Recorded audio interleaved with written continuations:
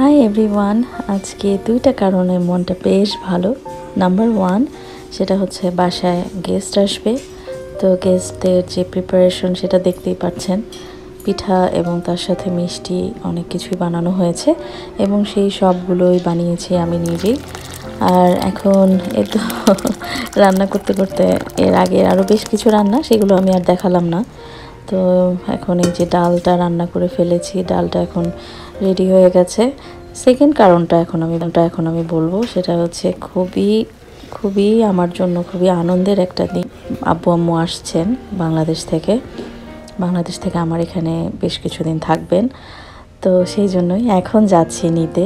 এই তো গাড়িতে উঠে গেছি, অ্যাড্রেস দেওয়া হচ্ছে এয়ারপোর্টের, আমরা সবাই যাচ্ছি। তো এটা আসলে বলে বোঝানো যাবে না যে কতটা আনন্দের, কারণ যারা দেশে বাইরে থাকেন তো সেই ক্ষেত্রে দেশ থেকে কেউ আসলে সেটার মধ্যে একটা অন্যরকম ভালো লাগা থাকে। আর বাবা মা আসলে তো কথাই নাই, সেই আনন্দটা কোনো কিছুর সাথে কম্পেয়ার করা যায় না, এতটাই আনন্দের একটা বিষয়। তো এই তো সেই ভাবলাম যে আমি আমার যে ইউটিউব বন্ধুরা আছেন যারা সবাই আপনারা, তাদের সাথে আমার এই আনন্দটুকু শেয়ার করি, কারণ আনন্দ শেয়ার করারই জিনিস।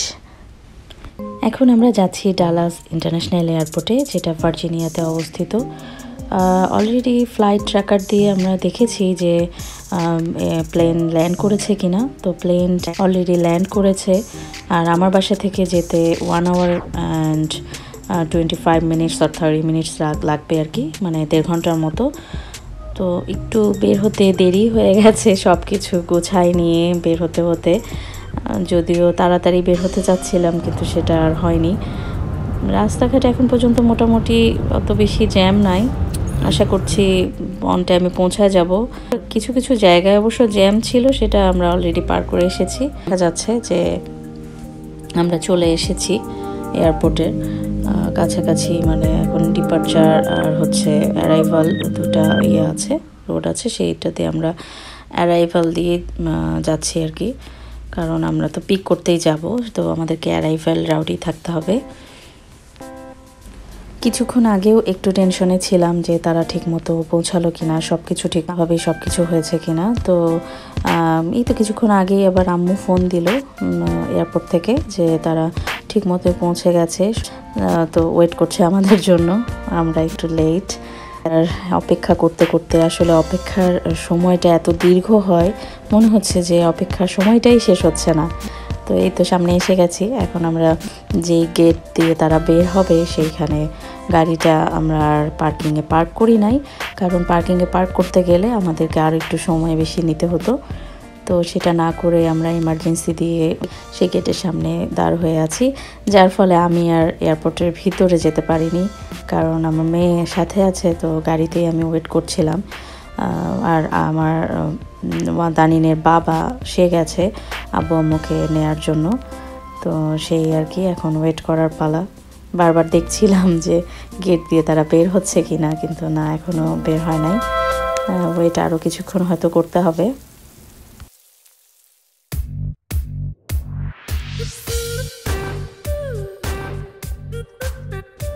ওয়েট করতে করতে গাড়িতে বসে ভাবছিলাম যে কত প্লেন আসছে এবং কত প্লেন চলে যাচ্ছে, কতজন হয়তো বিভিন্ন দেশ থেকে আসছে, আবার কতজন চলে যাচ্ছে দেশ ছেড়ে।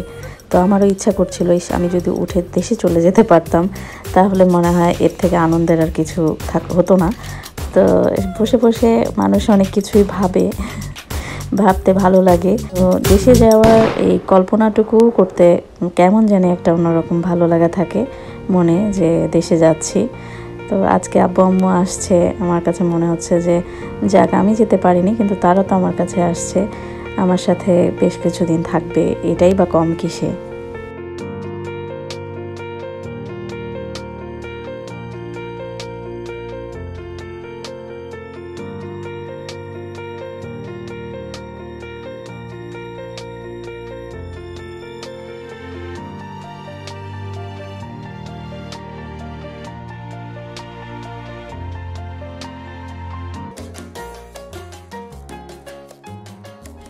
সময়টা যেন এখন আমার কাছে মনে হচ্ছে স্লো মোশনের মতো, যে খুবই ধীর গতিতে যাচ্ছে। সময় কেন যাচ্ছে না, আমার খুবই টেনশন লাগছে। এখন পর্যন্ত তাদেরকে এখনও দেখতে পারিনি, অস্থিরতা একটা কাজ করছে। ভাবলাম যে আপনাদের সাথে একটু কথা বললে যদি এই অস্থিরতাটা একটু কমে যায়, আমি একটু আমার মাইন্ডটাকে ডাইভার্ট করে রাখতে চাচ্ছি, যে আমি চিন্তা করব না, তারা অন টাইমেই চলে আসবে। আমার চিন্তা করার এমন কোনো কিছু নাই, কিন্তু মনে করলেই কি আর সেটা হয়, ঠিকই অটোমেটিক চলে আসে বিভিন্ন চিন্তা মাথার মধ্যে, যে এত সময় কেন নিচ্ছে বা এত সময় কেন লাগছে।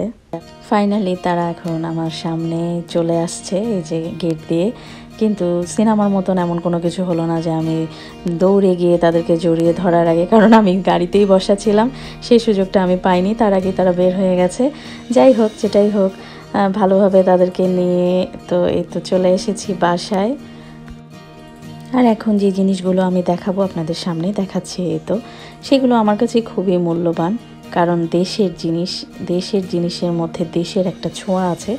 তো এটার ফিলিংসটা সবাই নিশ্চয়ই, আমি না বললেও বুঝতে পারছেন যে কতটা ভালো লাগা এর মধ্যে, যার ফলে আম্মু খুব তাড়াতাড়ি সব জিনিসপত্র বের করে ফেলেছে, যে কতক্ষণে আমাকে দেখাবে যে আমার সব প্রিয়জনরা, আপনজনেরা দেশ থেকে আমার জন্য কত কত ধরনের গিফট পাঠিয়েছে। এগুলো মানে আমি দেখছিলাম, আমি সত্যি ইমোশনাল হয়ে যাচ্ছিলাম, কারণ এটা আমার মানে এক্সপেকটেশনের বাহিরে ছিল, যে এত কিছু সবাই আমার কথা চিন্তা করে আমি কী টাইপের জিনিস পছন্দ করি সব কিছু তারা অনেক কষ্ট করে কিনে আমার জন্য পাঠিয়ে দিয়েছে। তো এই ভালো লাগাটা আসলে এক্সপ্লেইন করার মতো না। আমি সত্যিই আপনাদের সাথে ভাষায় আমি এটা এক্সপ্লেইন করতে পারবো না, যে এই ভালো লাগাটা কতখানি আমার জন্য। হয়তো আমি সারা জীবনই মনে রাখবো যে তারা আমার জন্য কত কিছু করেছে, কত কিছু আমার জন্য তারা কিনে পাঠিয়েছে, এবং জিনিসগুলো অসম্ভব সুন্দর, খুবই পছন্দ হয়েছে। ভাবলাম যে আপনাদের সাথে এই আনন্দটুকু শেয়ার করি, আমার ভালো লাগবে আপনাদের সাথে এই আনন্দটুকু শেয়ার করতে। আর এই জন্য দেখাচ্ছিলাম জিনিসগুলো। তো আগেই বলেছি যে খুবই সুন্দর সব ধরনের। এখানে আমার কি বলে, আমার একটাই ভাই, যে ভাইয়ের বউ অনেক যত্ন নিয়ে এসে সব কিছু বানিয়ে পাঠিয়েছে। তারপরে আমার কাজিন, সে অনেক শখ করে জিনিসপত্র কিনেছে আমার জন্য, কিনে পাঠিয়েছে। আমার খালামণিরা সবার কথা বলছি এই কারণেই, কারণ এখানে সবার ভালোবাসা আছে। তো আমি সবার ভালোবাসাটাই আপনাদের সাথে শেয়ার করতে চাচ্ছি, যে আমার খালামণিরা আছে, তারা অনেক মজার বিভিন্ন আচার বানিয়ে পাঠিয়েছে। তারপরে অনেক ড্রেস, শাড়ি, এগুলো সব কিছু গিফট করেছে। অনেক শাড়ি নিয়ে এসেছে আম্মু।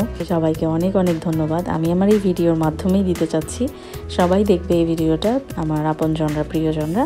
তো এই জন্যই যে সবাইকে আমি কতটা ভালো লেগেছে জিনিসগুলো, এবং কতটা পছন্দ করেছি আমি জিনিসগুলো, সেই কত ধরনের দেশি খাবার।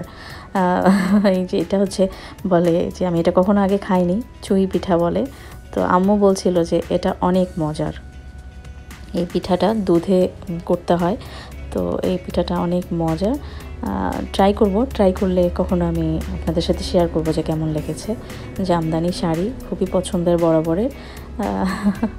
তো অনেক কিছুই, বিভিন্ন শাড়ি, অনেক কিছু, এত ডিটেলস আর দেখাচ্ছি না, জাস্ট খালি একটু দেখিয়ে দিচ্ছি, যে আমি আগেই বলেছি যে আমি শেয়ার করব আপনাদের সাথে আমার এই ভালো লাগাটুকু। এটা শেয়ার না করলে কি চলে, সেই জন্যই শেয়ার করছি। তো আই থিঙ্ক আপনাদেরও ভালো লাগবে আমার এই ভিডিওটা।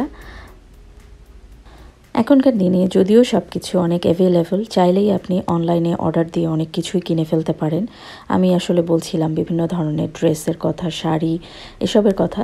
কিন্তু তারপর মানে আমি আমার দিক থেকে বলবো, আমি যা পছন্দ করি সেটা হচ্ছে আমাদের দেশের কাপড়ের কোয়ালিটিও অনেক ভালো এবং ডিজাইনও অনেক সুন্দর। সেই জন্য সব সময় আমি যেটা করি, ট্রাই করি দেশের থেকে জিনিসপত্র নিয়ে আসতে। যে দেশের যেসব শাড়ি রয়েছে সেগুলো আমার খুবই পছন্দের, তো ট্রাই করি সেই টাইপের শাড়িগুলো সব সময় নিয়ে আসার জন্য। আরেকটা কথা বলতে ভুলে গেছি, যে এই যে এত জিনিসপত্রের মধ্যে আমার আরেক ভাইয়ের বউ, সেও আমাকে পাঠিয়েছে মজার আচার, আমি এখনও ট্রাই করিনি। আর এইটা হচ্ছে একটা ডিফারেন্ট টাইপের পিঠা, যেটা পাঠিয়েছে দেশ থেকে। তো এটার নামটা আমি এই মুহূর্তে বলতে পারছি না, কিন্তু অনেক মজা। আর এটা হচ্ছে বাকরখনি, পুরান ঢাকার বাকরখনি, ওর সবাই পছন্দ করে। তো সেই বাকরখনি, কারণ এই টাইপের ড্রাই ফুডগুলো বেশি ইজি নিয়ে আসার জন্য, বিভিন্ন ধরনের ড্রাই ফ্রুটগুলো সহজে নষ্ট হয় না। এটা হচ্ছে নারিকেলের নাড়ু।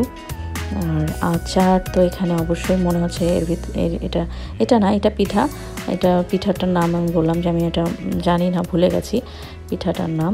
এখানে হচ্ছে এটা সম্ভবত আমের আচার। সব কিছু এখনই যেহেতু বের করা হয়েছে, ট্রাই করা হয়নি। তো আর এইগুলো হচ্ছে সব খালামণির আচার পাঠিয়েছে, অনেক মজার দেখেই মনে হয় জলপাইয়ের আচার, আমের আচার, তারপরে আর কিসের আচার, এটাও আমের আচারই মনে হচ্ছে, এটা আমের আচার। তো এইগুলো দেখে এখনই সব খাই, কিন্তু সব তো আর একসাথে খাওয়া সম্ভব না। এটা আমার শাশুড়ি নিজে হাতে বানিয়ে পাঠিয়েছে, ঘি, দেশের ঘি।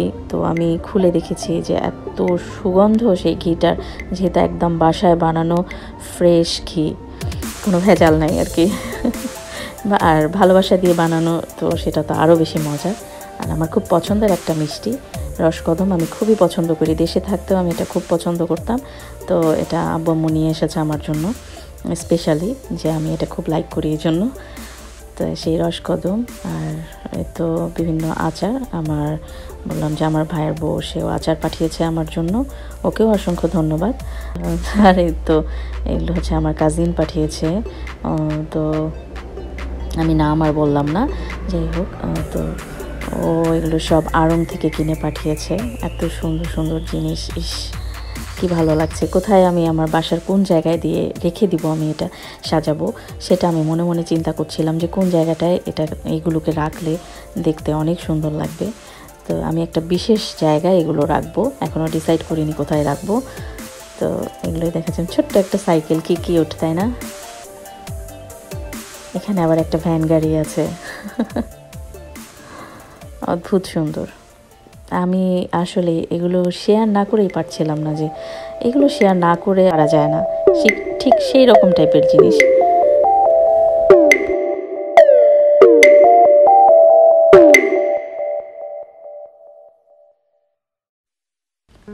অনেকদিন পরে দেখলাম বাংলাদেশি ট্রাকের যেটা ছিল, যে বাংলাদেশের ট্রাকগুলোতে বিভিন্ন কিছু লেখা থাকে, সুন্দর একটা নাম্বার প্লেটও লেখা আছে এখানে।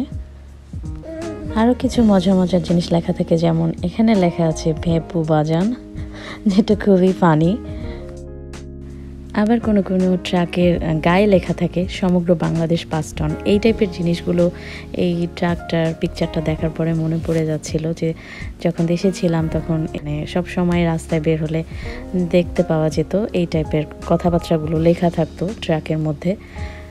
তো মনে পড়ে গেল সব কিছু। উলের এই সুন্দর রেড টুপিটা আম্মু দেশ থেকে না, দার্জিলিংয়ে যখন আম্মু গিয়েছিল তখন নিয়ে এসেছিল আমার দানিনের জন্য। তো অনেক সফট, আর দেখে মনে হচ্ছে যে অনেক আরামদায়ক হবে এই টুপি এবং এই মাফলারটা। এই টুপিটা হাতে বানানো, এটা বানিয়েছে আমার এক ছোট বোন, সে দানিনের জন্য বানিয়ে পাঠিয়েছে। তো খুবই সুন্দর, ছোট্ট একটা ফুল আছে, ফ্লাওয়ার, আর এটার সাথে কালার কম্বিনেশনটা খুব সুন্দর, পিঙ্কের সাথে পার্পল। ভিউয়ার্স, আজ এই পর্যন্তই, ভিডিওটা আর বড় করছি না, কারণ ভিডিও বড় করে ফেললে এরপরে আপনারা অনেক বিরক্ত হয়ে যাবেন। তো ভালো থাকবেন সবাই। যদি ভালো লেগে থাকে ভিডিওটা, ফ্রেন্ডস অ্যান্ড ফ্যামিলিদের সাথে শেয়ার করবেন, লাইক, কমেন্ট আর সাবস্ক্রাইব করতে ভুলবেন না। আবার দেখা হবে কোনো একদিন। ভালো থাকবেন সবাই, আল্লাহ হাফেজ।